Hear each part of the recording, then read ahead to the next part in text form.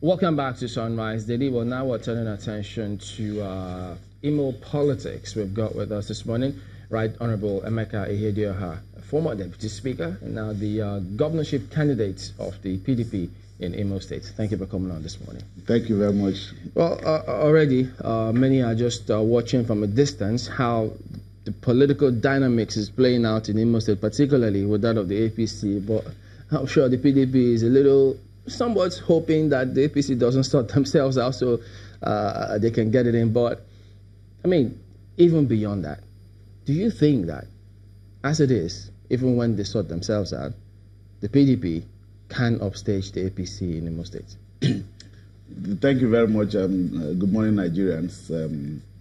The performance of the APC in Imo State is obviously very dismal. Nothing to write home about. Obviously, our people have said no to the APC. The party is aware that they are in a no-win situation in my state as a political party.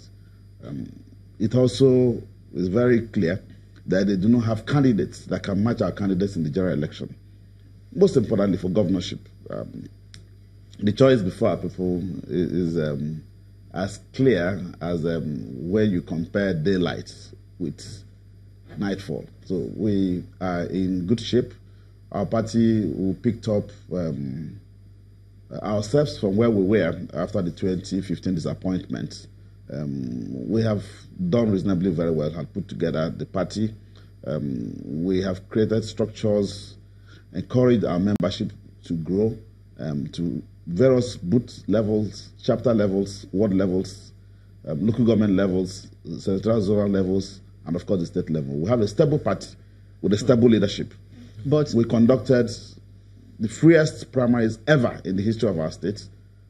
No other party tried to get near to the People's Democratic Party.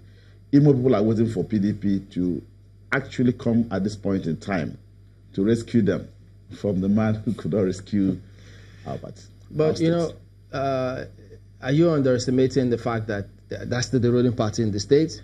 They are the ruling party at the center, so it's not exactly going to be a stroll in the park for your party, especially when you know that the ABGA, they've got a candidate in Ararume, and then you also have, I think Ihedioha Hakim was also working himself out with a court party. Hopers of them eventually, if it comes through, or whoever comes through, that's a formidable team of aspirants or candidates that you eventually have there.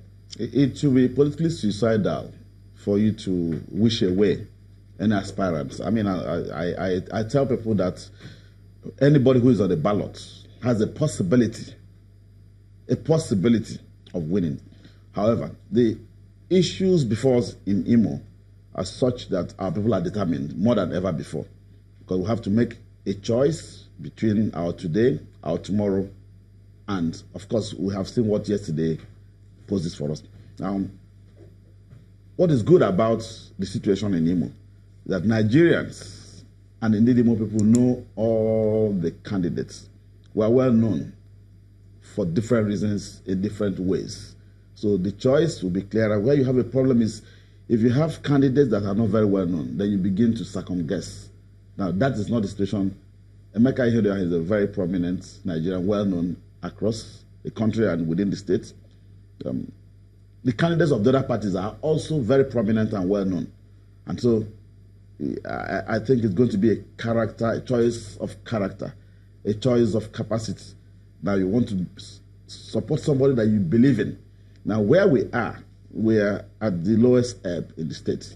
And so we need someone that can catapult us with honesty, sincerity of purpose, dedication, sense of patriotism, and believability.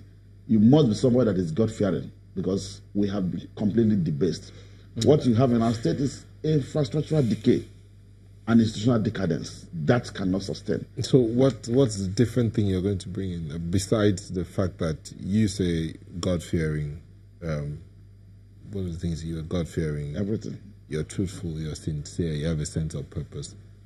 I mean, all the other candidates will tell you that they have this. Are clear. They will also tell you they have their antecedents that are clear. So what are you bringing to the table? Now, that's what I'm saying. I said that we are all well known. We are very prominent. I mean, so. And these qualities you have reeled out. No, what I'm saying, people know our past. And so they can veer into the future. Now, so I've been known to be a man with clear sense of purpose. I'm known to be one that has shown high sense of patriotism. I am a go-getter. I do not take a no for an answer. I have no failure around my path when it comes to getting things for our people. I'm aware of the challenges. Now, when I was in the House of Representatives, as God will have it, I served in the House for 12 years in different capacities as Chairman, Committee on Marine Transport. My footprints are there on the sands of time. I impacted heavily on that committee and in the House generally, and the records are there for anybody to find out. I had the credit of sponsoring the first ever private members bill that was signed into law, which has to do with getting together what we used to call in those days clearing and forwarding agencies. So I had to now sponsor a bill to legislate and to give meaning to life to freight forwarding. Okay. That bill is there for me. We'll go to break, but when we'll come back, we'll take a look at some of the issues concerning the PDP in Imo State and why you think you will win. Join us again.